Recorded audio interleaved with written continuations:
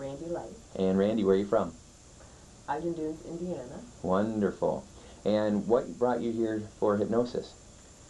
Well, I'm the first student in the state. It's the first school in the state, and so when I started, Tim wanted me to feel what it was like to be in hypnosis, and so you came to the Hypnotism Academy of Indiana absolutely. to become a hypnotist. Yeah.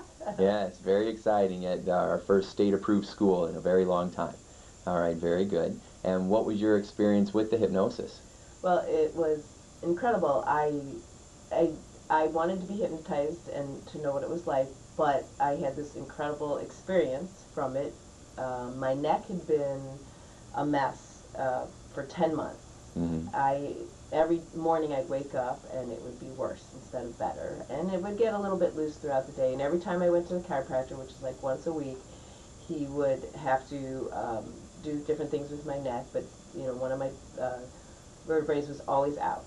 For 10 months this went on, so I just assumed I had arthritis, and it wouldn't stay in. So every time I went to the chiropractor, which was like once a week, he would have to put it back in, and then I'd go back another week later, and he'd have to, you know, so it would never stay in. Was there a lot of pain and discomfort? Yes, pain and discomfort. Really? You know, when I was sleeping, and then in the morning, and then it would loosen up in the day, and then if I did anything to aggravate it, if I bent my, you know, looked down or whatever, it would easily aggravate, and it would get inflamed, and this went on and on. So it was really frustrating.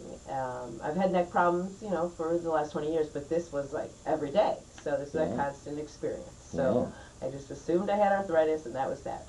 So when I was in hypnosis, and you were, you know, telling my muscles to relax, and that healing, soothing energy, I just decided to keep bathing that energy, that healing, soothing energy right here, and it relaxed my muscles so much.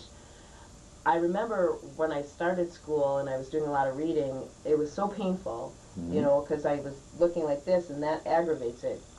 So I kept bathing myself. Now, during the hypnosis session, I remember it still hurt, but I still, you know, that's what I kept focusing on. And then somewhere, I don't know if it was that day or the next morning I woke up, I didn't have any more pain in my neck. First time in 10 months. Wow. The next day, did not have any pain. The next day, did not have any pain. I was like, oh my God, I got to tell someone. So I remember coming in here, telling everyone. I started telling everyone home. Well, I have a hip problem, so I had to go to the chiropractor about a week after this. That was the first time in 10 months that C1 was not out. In your neck? In my neck. First time in 10 months that it hadn't popped out. Amazing. Wow. And stayed in since then, so it's been 4 months. So for 4 months, it's been stayed in and no pain? Right. I mean, you know, there was once or twice where it got a little bit, but didn't go out. It always, it like healed itself. Wow. Through hypnosis.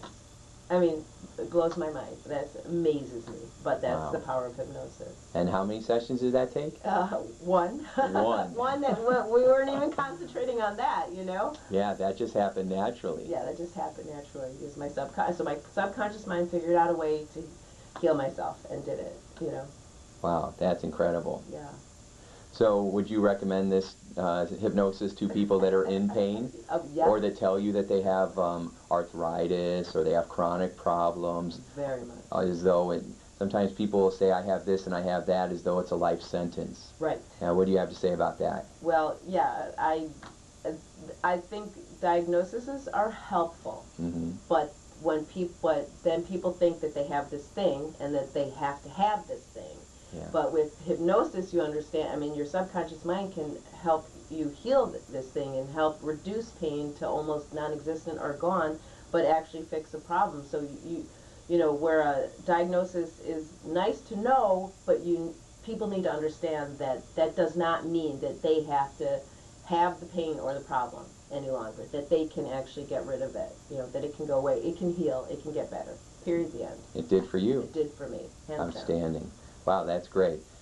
Did you find, did we have any other goals that that we worked on for you that popped into mind? Well, I remember when I was shadowing you, and you were doing the Godiva method with a client, and so it was right after Christmas, and every day I had to have my chocolate. I didn't eat a lot of it, but it controlled me instead of me controlling it, and I wanted my little treat, you know, because Yeah. my son likes to have his treat, so then I wanted a little treat. Yes. Never ate like 4 or 5 big things or anything like that ever, but I had to have it every day, and this probably went on for a year, but it got really intense with all that chocolate around the house, and so I was like, I am so sick of that, you know, white bleach stuff, you know, controlling me, and so you were doing this technique, the Godiva method, this neuro-linguistical programming technique, this NLP technique, which is so powerful. So I did it, even though you were working with the client, I just visualized the same things that, you know, you were suggesting for her to visualize, but I did chocolate and moved my chocolate file, you know, my yummy file over to the yucky file, and that was it. The next day, I just had no desire to eat any chocolate. Just didn't. The next day, I just didn't. You know, I could have had it. I could have, you know, but I didn't really want it, so I didn't eat it. It was the most bizarre thing. That went on for a week, and after a week, you know, I decided, well, my, you know, Will wanted a piece, so I gave myself a little piece. Another week went by, didn't want it for the whole week, just nothing. I had another little piece, you know, or if something came up where we had s'mores, you know, we had a fire, and we, you know, another week went by, and I was like, you know, I'll have somebody. It didn't like have this incredible taste or whatever. It tasted fine, but it didn't taste gross either. But I just no longer was controlled by the chocolate. It was awesome. So you were in control. I was in control, still am. I'll eat it once in a while, no big deal. It's just not in control of my life. I eat it when I feel like it, and I don't eat it when I don't feel like it. Wow. It's fantastic. 2 completely different things, getting away from chocolate and then, you know, pretty much healing your neck. Yeah, so if there was somebody that was listening to this right now in the office, and they're a little bit skeptical or a little bit nervous about hypnosis, what would you tell them? What do you want them to know? Well, I didn't, you know, when I first started on this journey, you know, I went to another school first.